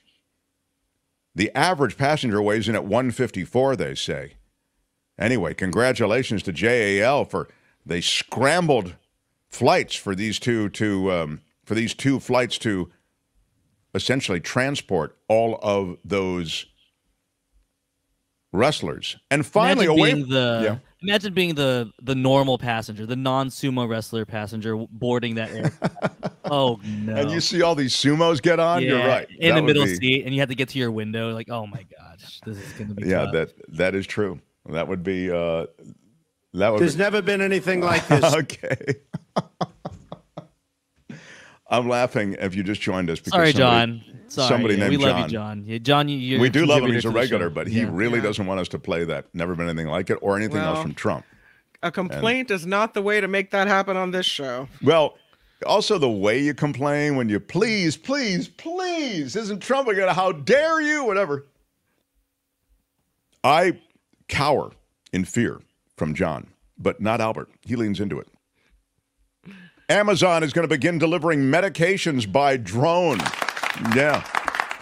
Drop my Xanax on the back porch. Amazon pharmacy customers located in College Station, Texas, can now get certain prescriptions via drone delivery. Albert is standing at the big board with imagine anything that would go wrong with this. No. Yeah, what could possibly go it looks wrong? Pretty sci-fi, but Amazon is on the cutting edge of so many things, revolutionizing the way that we shop. And now they're attempting to do that for the way we get our medicine. This morning, Amazon Pharmacy launching drone delivery of prescriptions in 60 minutes or less. The program, starting in College Station, Texas, and eventually expanding, gives residents access to over 500 medications, treating common conditions including flu, asthma, and pneumonia. Earlier this year, Walmart partnered with Alphabet's Wing to expand its drone delivery to the Dallas area, allowing residents to order groceries, household essentials, over-the-counter medicines, and more. Customers There's never been anything so like used this. to getting things so quickly that retail drones are just going to add to that speed to market. And this is one way that retailers are going to stay competitive and make sure that they don't attrition customers to their competitors. Here's how it works. At checkout, an eligible Amazon Pharmacy customer can select free drone delivery. The pharmacist will fill the prescription and then it's loaded into the drone, which will make its drop at a delivery marker on the customer's property. The drones have AI-powered sense and avoid technology to navigate around people, pets, and power lines. When the drone takes off, it's checking to make sure the flight path is clear. And then once it reaches the destination, then it looks down to make sure the area is clear and that it's safe to deliver the package. As companies like Walmart, Tell your little Amazon, and friends, the Alphabet's dreams Wing do come develop true. retail drones, the prevalence is expected to increase over 200% in 2024. Amazon leads the pack when it comes to delivery of product. So if Amazon is doing something innovative, you better believe that retailers are going to be in its wake trying to develop or at least take on that same technology in order to better serve their customers. That is a really big deal. I mean, it's been talked about for a long time. Yeah. But it's a very, very big deal. That's not fake. That's real. No, exactly. And the Inner Bay Area native in me is thinking of the creative ways that people are going to be getting all the drone items, intercepting with their own drones, you know. They're gonna jump on the drone once it's there. They're gonna throw a blanket over it. It's gonna be the level of harassment that those drones are going to experience will, I think, be very, very large. Is it that hard to go to the pharmacy? Well, I'll tell you, I went to the pharmacy the other day, if I can just share a personal story, and there might have been 50 people waiting for it. And I said, there's just no way. And in my pharmacy, it's hard to find parking. It's all just awful. Yeah. So I left a message for it to be delivered, and I'm still waiting. Days and days, like a week's gone by. So I got to go back. But the drone thing sounds great to me. My dogs have a dog door to my yard. They will be running around high on my pain meds. Yeah, if the animals break into the meds, you're in real trouble. So I assume that they contain it in some kind of a pill pack or something like that. But that is Stories from the Sky for today. This has been Stories from the Sky. The captain has turned off the seatbelt sign, and you are now free to move about the cabin. How am I doing on time, Albert? Do I have to wrap this up, or am I okay? We're getting close. We forgot to mention, this is a follow-up donation. He did donate for your martini. He forgot the Kimikaze early from Harry Magnan. Oh, that's great. Harry. Kimikaze gets a big shout out from Harry Magnan. That's pretty cool. That's at the Red Jack. Red Jack Saloon, baby. That's where I get my heat on, right in there. They got some pretty cool IPAs, and they got a If the Niners make it to the Super Bowl, I confirm here on the show, I will be watching it at the Red Jack. Wow, that's very cool. I love hearing that. Do they have a TV there? Oh my God, they have. It's the place to watch a Niners game. The place to watch a Niners game. Yeah. In San Francisco, unlike the Niners. I get what you did. Very, very cool. Well, I appreciate everything. I wonder if I could just, since we do have another minute here, I got this voicemail about the anniversary. I'd been a KGO listener for at least 15 years, and while I was a fan of all the hosts and shows, in recent years there was a criminally short 2-hour block starting at 10 a.m. that was the highlight of my listening day. On October 6th of last year, not long after the show started, the host was cut off mid-sentence and music started to play. Confused at first, I was heartbroken when I realized what had just happened. I used Twitter to commiserate with fellow listeners, to give words of support and well wishes to all the employees who suddenly found themselves out of work. It was there that I heard of something new in the works, and I have been listening from that first show onward. You guys often say that the goal was to bring the radio show to this new format, and from where I stand, you've nailed it. And so, now that I've completely blown through my 30 seconds, let me get to the thank yous. Tony, behind-the-scenes Superman who keeps the train on the tracks. Yeah. Thanks, Tony. Thanks, Tony. Super producer John Daly, thank you for all your hard work in helping to get the show off the ground, and for letting me know where I can find the nearest Whole Foods should I find myself in the swampy wonderlands of Florida. Albert, I tell you what a fantastic job you're doing, but I know you like to keep the bar low. So for fear of my heaping praise upon you and raising expectations, instead, I thank you for doing what I never thought possible. Albert, thank getting you. me to appreciate K-pop. Kim, Iron Woman of the show, Kim, for bringing me the news of the day, for writing Herd over the chat, and for all of your honesty, integrity, and insight that you bring day after day. Man. Thank you. Really likes you. I, of course, cannot forget Courtney, David Katz, Belinda Weymouth, John Rothmann, Jefferson Graham, David K. Johnson, Michael Shore, Jim Avila, Michael Snyder, and I'm sure I'm forgetting other people. They're all amazing. And finally, the man with the voice born for radio, whose dulcet baritone I look forward to coming out of my speakers daily, Shadow Stevens. Yeah. He's kind of a big deal. You got it. You got the man, the myth, the legend, the guy who spearheaded all of this and made it possible, who's worked tirelessly, who's sacrificed to bring this show to us every day. By stepping up and doing this, you are making a difference in people's lives and in the world. Man. The year is a hell of a milestone. I can't wait to see what's next. And so, from the bottom of my heart, a big shout out to the one, the only, Mark Thompson. I see what you did. You played yourself off with our old view. All right. That was very funny. I liked that? And I'm trying to. It's been sitting in my inbox as just an audio file. Albert, I don't know who it is. Oh, do you have the name on it, Albert? Do you have it, buddy, or not? I don't. Let me do some digging here. We'll have it for you. It's really great. That was an awesome message. I loved it. I hadn't listened to the whole thing, but that is epic. It really is epic. That made one of our great greetings. We had some great ones. So thank you. We'll find it and we'll belatedly give you acknowledgement tomorrow. Yeah. Really, really great, man. That was really funny and well done and thorough. The Whoever other thing you are, you're awesome. Yeah.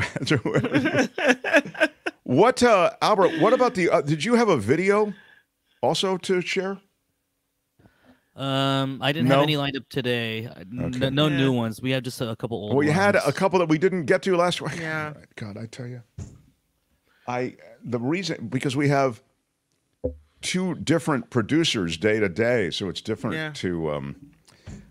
Anyway, that's going to change. Though we're going to reorganize the schedule, so we have a little more of a through line. But anyway, really appreciate that, and I do have some really funny videos. If you want to see all the videos that were up to a certain point, I think a couple came in after this was created.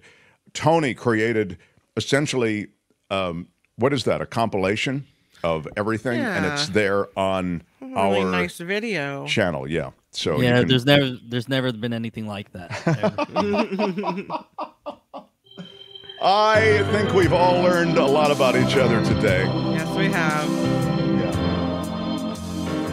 Appreciate the input on situations that feel intractable. I'm talking about the one in the Middle East, where all the news seems to be a bit on the grim side. Thank you all for sharing different perspectives, asking for different perspectives, offering thoughts on different perspectives, and also on reasonable history about the region, you know. The other thing I wanted to mention to you is that tomorrow, David Katz joins us. We'll talk the law, Supreme Court. They made a serious decision about ghost guns that snuck in under everything, so we'll get to that. And we'll follow the House. Stevens for the Mark Johnson Show. Bye-bye. We'll follow the dysfunctional GOP in the House of Representatives tomorrow. Bye-bye. The After Party Live is next. Until tomorrow, bye-bye.